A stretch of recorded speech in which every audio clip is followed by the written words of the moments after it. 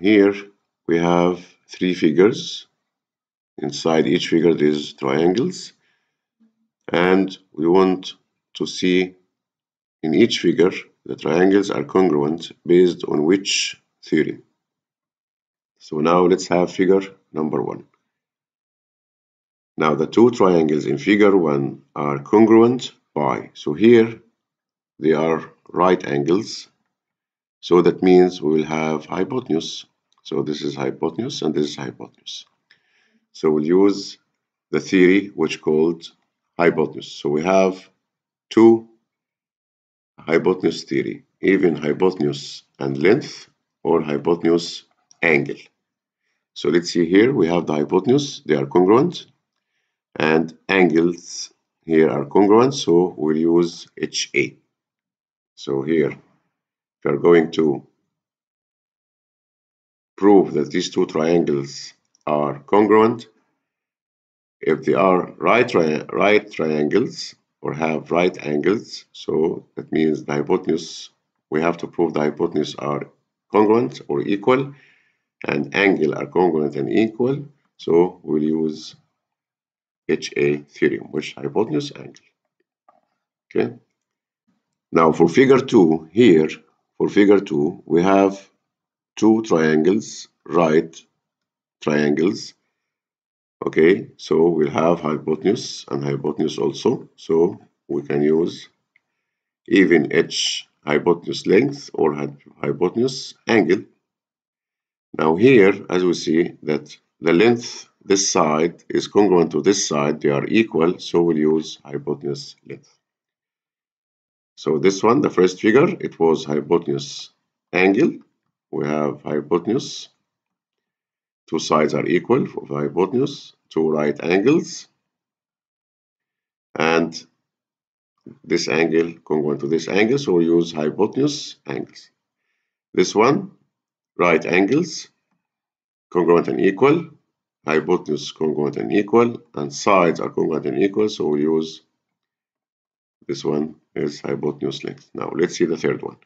Here, two right angles, okay, and I have angle congruent to the other angle or equal, and the opposite side of this angle is congruent to the opposite side of the other angle. So this is what we called angle side. We have angle side, and the side will be opposite to the angle. Okay. Choose the correct option from the drop-down menu to make each statement below true. Now we have number A, angle M congruent to angle R, MN equal to RS, and angle B congruent to angle T. Therefore, triangle MNB, let's draw it here. We have MNB congruent to triangle RST. We'll take it with the same order, RST. Now let's see here, it's saying angle M congruent to angle R, angle M congruent to angle R, and MN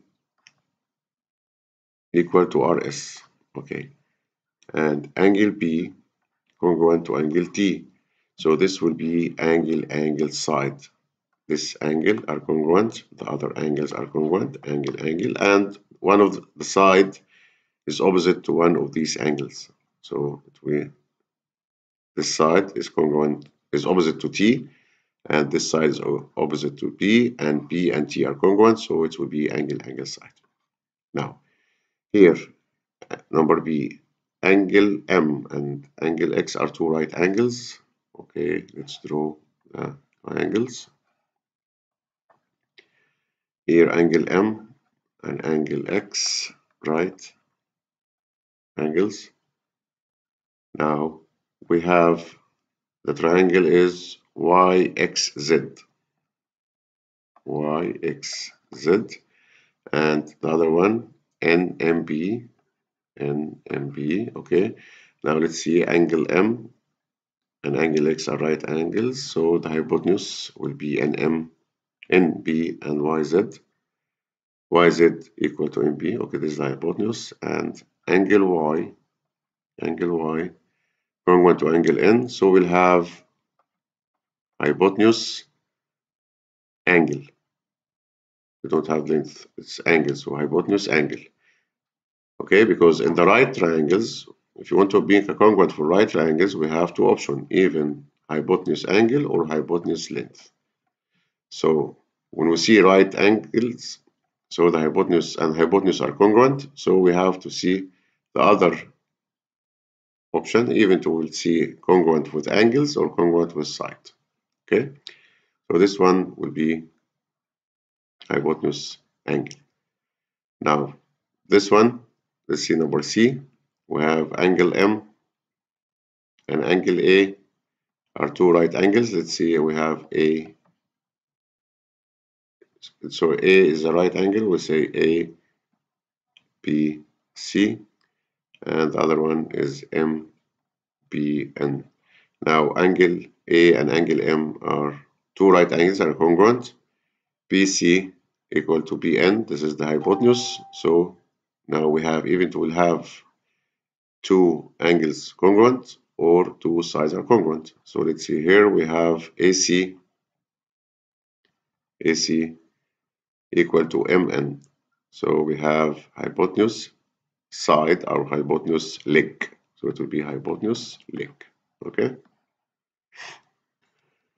Select the correct option from the drop-down menu and make each statement true. We have angle A and angle B are right. BC equal to IN, AC equal to BN, and then triangle ABC. We have A. Let's draw the triangle. I have A, B, C, and A is right. Congruent to BIN. So we have here B is BIN. They are right. And we have BC equal to IN. This is the hypotenuse. So we have two things. Even we'll get the angle or get side.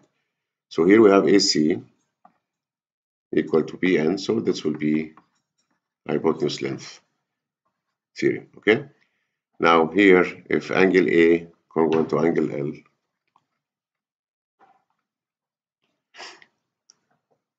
okay, and angle J congruent to angle B, AC equal to LJ, then ABC congruent to LGO. Now let's draw the triangle. We have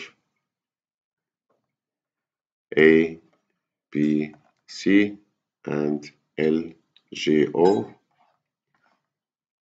We have LJO. Now let's see now. Angle A congruent to angle L. Okay, and angle J congruent to angle B. So even we'll have this side or have this side. Now AC, we have AC, which opposite one of the angle, equal to LJ, So I don't think this is right. It has to be equal to LO, not LJ, okay? Because the opposite. So now we can say it's angle side. This is, I think this is a mistake. This is LO. But anyway, you have two angles, and one of the sides opposite one of these angles are congruent with the other triangle, so it will be AS theorem, which is angle side. Now refer to the figure below. We have these two triangles. We have these two triangles. We have this angle congruent to this angle, and this angle congruent to this angle, and this side is congruent in the both triangles, and this side is opposite to one of the congruent angles, so it will be angle side theorem. Okay, so here even we have MB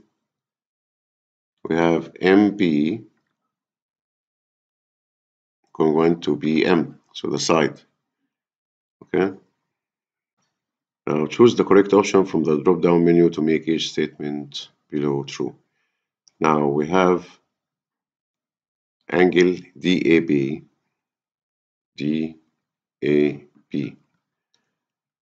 and angle CPA, CBA are right. Okay, and AC, this is AC, this is AC,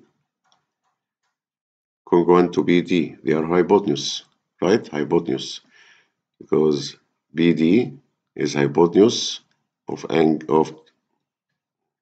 triangle BSD, and AC is a hypotenuse for triangle ABC. Okay, this is a given. Now AB congruent to AB. Yes, because I have the triangle DAB, and the other triangle is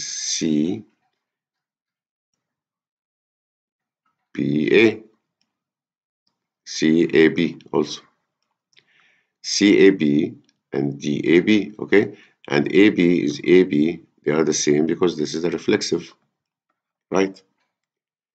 Now, triangle DAB congruent to triangle CBA, we have right angles, hypotenuse, and sides are equal. AB in the one triangle, they are same. This side is same in the both triangles, so we have hypotenuse length. So hypotenuse length. Now here we have DBA, angle DBA will be congruent with angle CAB, okay, because now we have a congruent triangle. So we have a congruent triangle, so anything inside these two congruent triangles are congruent and equal. So we have CBOCTC, which is congruent parts of congruent triangle are congruent, okay? So now here we have triangle AEB, this AAB. Here he's saying is isosceles, because these two triangles will be equal. We have these two triangles are equal, so it will be isosceles, right? Now here, refer to the figure below. We have these two triangles. We have here this right angles, okay? And AB is equal to AB. This is the hypotenuse. Now here is saying, let's fill in the blank. If x equal to something, then triangle ACB, this triangle ACB, congruent with triangle ADB, okay, by hypotenuse length. So we can say this is two triangles are congruent. If we have now we have right angles, hypotenuse is this one. So if this angle congruent to this angle or equal, and we have the side. This side is equal to this side. This side equal to this side. This is once this side equal to this side, these two triangles will be congruent using hypotenuse length. We have hypotenuse length. So here we say that x plus 54 will be equal to 3x plus 26. So let's simplify. So 2x, 26 will go to the other side. So we'll have 54 minus 26 will be equal to 28. Divide by 2, so x will be equal to 40. Okay. Refer to the figure below. Okay, we have this triangle, right angles, these two right angles. Now here fill in the blank. If x equal to 21, no, this is what we need to get, sorry. If x equal, then triangle ACO, this triangle, is congruent to DBO by angle side theorem. So angle side. Okay, this is one angles. Okay, and I have, we say these two angles are equal also because vertex angles, vertical angles, they are equal. So the opposite side of any of them has to be congruent. So this one can be equal to this one. Okay, so we'll have 4x plus 12 will be equal to 3x plus 33. Let's simplify. So we'll have x equal 33 minus 12. So it will be 21. 33 minus 12, it will be 21.